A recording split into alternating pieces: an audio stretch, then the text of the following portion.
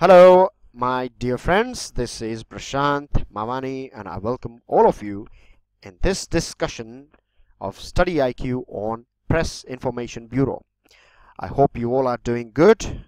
I hope you are ready and curious enough to know what we have got in today's lecture. Now, the date today is 7th September 2017. The day is Thursday. But before moving ahead, let me remind all of you that tomorrow is 8th of September. And it is going to be the last day for the 30% discount that is available on the pen drive and tablet courses. So if you have not ordered it yet, then what are you waiting for? If you have any question or query, then we are here to help you. This is our phone number. This is our website, as you know, and you will be also provided chat support on our website. So go ahead and order your pen drive and tablet courses now. Now, this is a news that is connecting all of us together, and it is about Literacy Day that is going to be celebrated tomorrow. Remember, Literacy Day, here you can see it is digital, a computer lifting books. That means you can feed all the books in your computer nowadays, isn't it? This is the beauty of digital world. I'm so excited that I find myself lucky enough as well that we have got, or I have got in particularly, this opportunity to discuss these things with you on a digital platform. The theme of tomorrow's International Literacy Day is in fact literacy in digital world, and that's what I'm talking about. This is the connection, or this is the thing that is connecting every one of us. The beauty of digital world is that I'm sure you might have gone through this experience in your life, that if you are living in a room or something, right, a rental room, or as a paying guest, and if you are transferring or if you are shifting somewhere else, then you have to carry all your books, right, heavy books, and you have to either hire a rickshaw or you have to get a taxi or a car or something to relocate. But with the invention of PDFs, with the invention of laptops and smartphones and tablets, the whole library can be taken anywhere, isn't it? And nowadays you might have also heard about that many, in fact in California, if I am completely right, it was in California that the first digital library, right, e-library, was inaugurated over there, and I'm talking about a couple of years ago this took place. And many a times nowadays in many libraries they do provide you e-books as well. Now, this International Literacy Day, which is something to definitely celebrate, is basically a product of UNESCO. It was in 1966 when it was decided to celebrate 8th September of every year as International Literacy Day. And in India we started celebrating it from 1988, and it was started by National Literacy Mission Authority.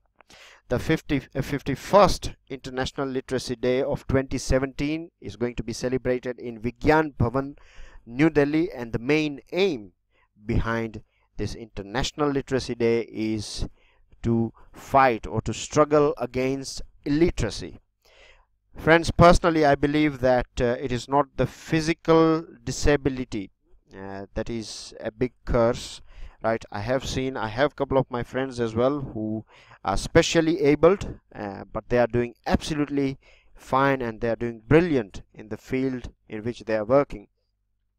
But illiteracy is such a disability that is taking place because of inequality. When I say inequality, I'm talking about inequality in distribution of resources, and not allowing someone or not providing an opportunity to an individual or a group to explore or expand their horizon to their maximum.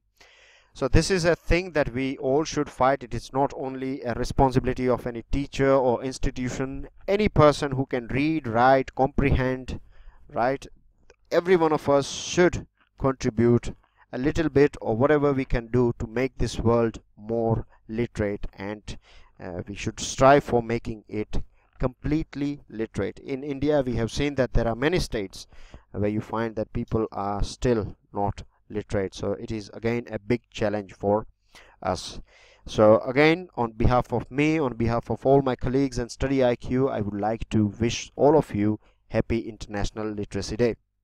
Moving on to next item from Ministry of Defense. Sri Nirmala Sitharaman ji has taken over as Defense Minister. She was warmly welcomed by outgoing Defense Minister Arun Jaitley and other dignitaries at South Block in New Delhi. Let me tell you, the most exciting thing about her is that she is the first full-time woman Defense Minister of India. Earlier on, Indira Gandhi ji used to look after this portfolio, but at that point of time she was not a full-time minister, right? And this time we have two ladies who are in cabinet committee on security. So this is a big achievement for India, and it is one of the finest example of woman empowerment. She has, as she took over, she has issued, or she has granted 13 crore for ex-servicemen, for widows and dependents of our armed forces Flag Day Fund. Another item, dear friends, in Ministry of Defense is regarding joint exercise that is known as Yudh Abhyas 2017. Now this is a joint military exercise conducted by two countries together. One is, of course, our country India, and the other is United States. Here you can see the soldiers of both the countries are lined up, and they are listening to their superior authorities. And the main aim is to ensure that cooperation between these two countries, particularly in the field of army, keeps on going and keeps on increasing. This time, this 2070's this Yudh Abhyas is going to take place in America, United States of America, in Washington, and it is conducted or hosted alternately between either India or USA. So this time, if it's in 2017, if it is in USA, so in 2018 it is going to be in India. The period this time is going to be from 14th September to 27th September, and it is one of the largest joint running military training and defense cooperation endeavors between India and USA. There are other exercises as well in which you find both these countries taking part, like Malabar exercise, but in Malabar you have Japan as well, right? And Malabar is associated with Navy, and Yudh Abhyas is associated with Army. The main objectives of this exercise is to ensure or to enhance integrity between both the armies, and the way it is designed in such a way that integration takes place from bottom level to top level, that is from battalion level to brigade level. The other thing is that it is mainly about rehearsing things, right? Organization structures are understood. They share knowledge about both the armies do share knowledge about their organization structure, who is captain, what are the duties and responsibilities, and who is major, and things like that, etc., etc. Then they discuss battle procedures. It also works as a budding exercise. Budding exercise basically means it develops a friendship between both the armies, and they also share and learn. They share their experiences, and they learn best practices from each other. And this is not limited on the field only, it is also shared on academic level as well. Right, dear friends, with this moving on to another topic coming from Ministry of Minority Affairs. We have got our new Minister of Minority Affairs, Sri Mukhtar Abbas Naqvi ji, and he has inaugurated an exhibition cum cultural event in Mumbai, and it is pertaining to New India we resolve to make. You have heard, I have talked about it, Sankalp Se Siddhi, for New India by 2022. This is the main theme, and I tell you, you will find questions, particularly descriptive questions on Sankalp Se Siddhi or New India. You could be asked an essay about your dream of a new India by 2022. Through this, they can check how do you see India, what is your vision regarding it, things like that. So these are the examples that you can use here. And the main campaign or the main target of India by 2022 or under New India is to make India corruption free by developing or implementing technologies like, say for example, Pahel scheme or Ujjwala scheme, through which direct benefit transfer of LPG connections was given, and through this government has saved somewhere around 56,000 crore rupees. Poverty, we all know that it is a vicious cycle. Once a person enters into this labyrinth of poverty, then it is very hard to come out of it. Filth, it could be mental filth, it could be the physical filth, the garbage that we see around our cities and towns. It is not good at all for any of us. It is definitely not the living standard that we would like to live in now and in 2020. And it is affecting our tourism industry. We see that most of the films of Bollywood films are filmed in other countries, because it is very tough for them to clean the filth around the shooting area. It is also one of the major cause of diseases as well. Communalism. Then we have terrorism. These are the things that are directly affecting or creating cracks in unity in diversity. This is the phrase that is given by Jawaharlal Nehru ji, and he has described it very rightly, and it is something that can be a tagline of India as well, because you find all the major religions of the world that are practiced in India. We find community of Parsis living in India. You find Jews as well. You will find Taoist over here, and I should not mention Muslims, Christians, Hindus and Sikhs. You find them over here. There is no doubt about it. In fact, in India is a place where you find Shias and Sunni Muslim living together peacefully. Recently, on the occasion of Eid, there was a news, and I think it was coming from Delhi, that in one mosque, both Shia and Sunni prayed together. But if you go to Arab world and if you find that, then you will find there are two different division. One is led by Iran and one is led by Saudi Arabia, and they are quarreling with each other. So this is the beauty of our country, that all different religion, all different cultures, right? If you go to South India, you find altogether different culture. If you come to North India, you find altogether different culture. If you go to western side, if you go to Gujarat, Maharashtra, you find different things. If you go to northeastern states, the way they live, the way their culture, their art is altogether different. But at the end of the day, all of us are Indians, isn't it? This is the beauty, and this is not something that took place after Constitution. This is coming on from the longest period of time. If you go back to the era 3000 years ago as well, then you will find that all the different invaders or all the travelers who arrived in India, they have preferred to stay here. They have accepted India as their motherland. This is the beauty of our country, and we should ensure that it is always in unity. And this minister has also said that all the violence that we see and all the anarchy that we see, these are all designs, these are all premeditated items that are designed to break this unity. But we should ensure that this unity never breaks.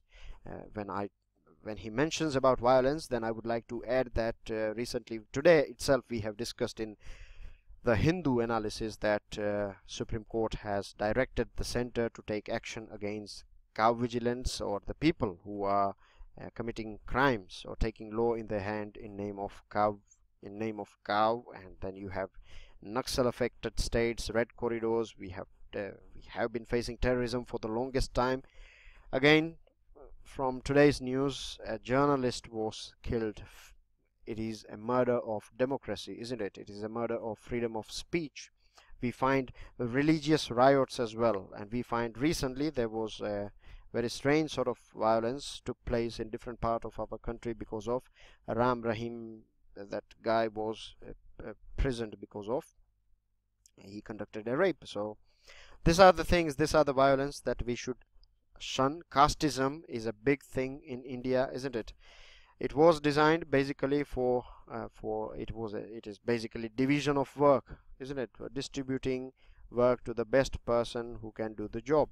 But now we have it's very strange. If you go out of India, or if you have lived out of India and if you come back, then you will laugh at it, isn't it? You will find that it is something that is, I believe, practiced only in India, caste system. So these are the things that we should get rid of by 2022, and this is not something that government can do. It is the joint responsibility of society. Now these exhibitions are going to take place in 39 different locations, and I must tell you guys that this exhibitions, the main theme is going to be, the photo exhibition is going to be on First War of Independence, that is associated with Mangal Pandey, Jhansi Ki Rani, Bahadur Shah Zafar, then Champaran Satyagraha. This was the first Satyagraha, or the first experiment of Mahatma Gandhi when he came back to India from South Africa. Non-cooperation movement, a very important milestone. Dandi Yatra, right? The way Mahatma Gandhi connected salt, because salt is consumed by everyone. So where he connected, he used salt as a product, as a symbol of Dandi Yatra, and through this whole India was enlightened. Whole India came to know about the heavy hand of British government. Quit India movement. I bet you will find questions in your mains examination pertaining to these 5 items. This is my guarantee that you will find at least one question in your prelims exam on this topic as well. So you should prepare it very well. You should try to see it from all possible angles. Try to remember the facts. Try to develop a thorough understanding about each and every items that you find underneath these headings. Then 1942 to 1947, this period again is important. You could be asked to analyze the period of 1942 to 1947. So again, this is an important topic, and the way Prime Minister has connected this 2 and 7 with this 2 and 7. So from 2017 to 2022, this 5 years, India is going to be in the same mission mode that we used to be in between 42 and 47, to make our country free from all these items, right? From all these ills of our society. Moving on, news from Commerce Ministry. Now, a new Commerce Minister, Shri Suresh Prabhuji, has congratulated, he has appreciated the startup community of our country, and on this topic I would like to add some things on it. He has said that he appreciates the role of startups in building economy and society. So you can add here that if more startups do take place in our country, that means more formal jobs will be created. The other good thing about startup is that many of the startups, it is not necessary that you have Flipkarts and Snapdeals only. There are other startups, there are millions of startups that are working on a very ground level, and they are finding new and technological solutions for the issues that are faced by society. So in this way it helps a lot. The other thing is that he has also mentioned about the fast changing world. We see that the technologies are changing every couple of weeks. In fact, every day you find something new coming out, and in this period of time it is startup who have maximum advantage. Now, as I am from management background, I have studied these items, I have seen this thing, I have applied these things in my professional life as well. So I would like to say that the good thing about startup is that it has flexibility, right? A big organization is not that much flexible because it has invested a lot in making things standardized. But a startup can change its strategy, it can change its area as per the requirement of time. The other thing is that creativity normally comes from, generally speaking, it has been observed, and it is true as well, that most of the innovations that we find are coming from small companies. They are coming from small units that are worked by, like, say for example, Apple, right? It was started by Steve Jobs in a garage. And there are other companies as well. I can go on and on. I have thousands of examples regarding this thing. But one thing let me tell you is that creativity is not something that you can get only at a conference table, right? Creativity comes when a person keeps on working.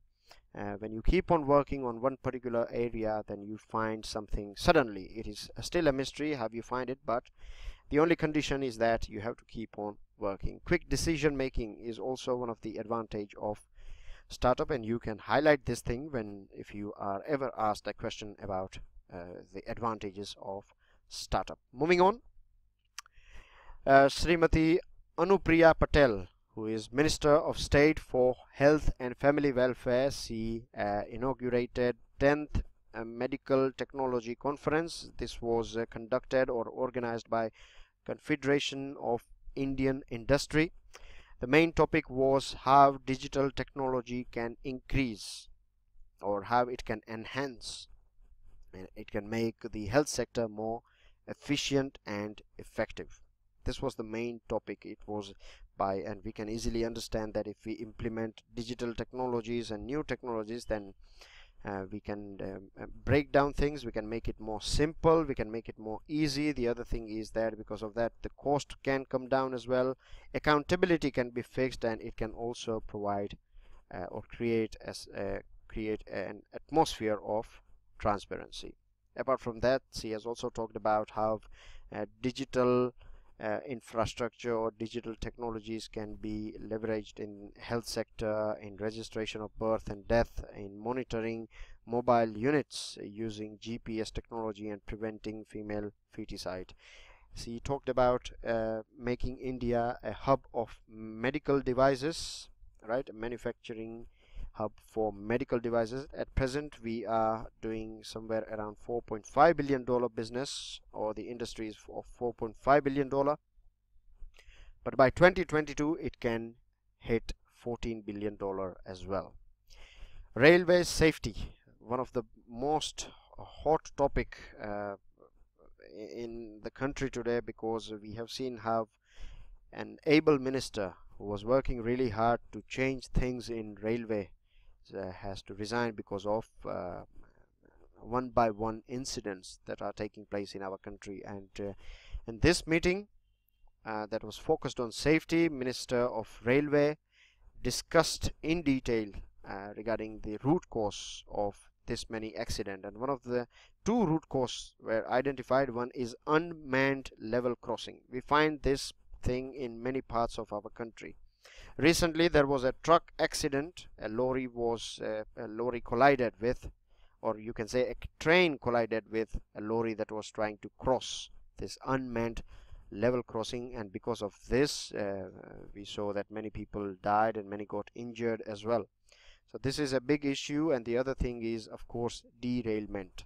So the special focus of this meeting today is that how we can reduce derailments.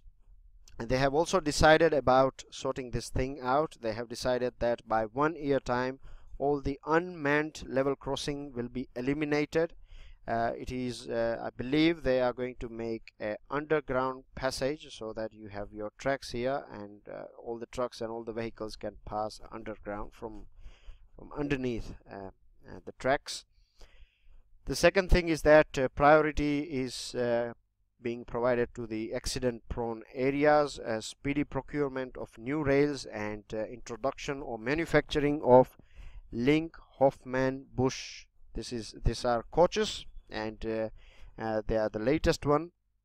The good thing about them is that they don't climb on each other during our derailment, or they don't turn over as well during derailment. So this can This can save many lives as well, and anti-fog LEDs will be used for high visibility. Ministry of Agriculture.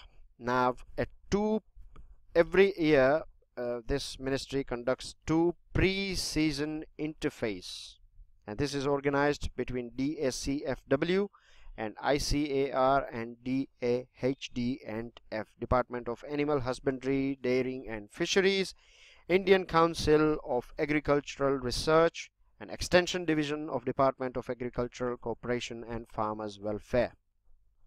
Now, what is the main aim? The main aim is to work out joint strategy and technical coordination to research and development in the field of agriculture and allied sectors. Allied sectors are here: animal husbandry, dairying and fisheries.